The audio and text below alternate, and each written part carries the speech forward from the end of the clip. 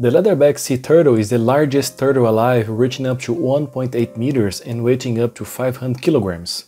But what was the biggest turtle that ever lived?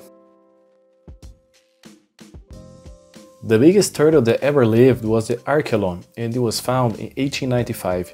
The largest fossil ever found measured 4.6 meters from head to tail and weighed between 2.2 and 3.2 tons in body mass.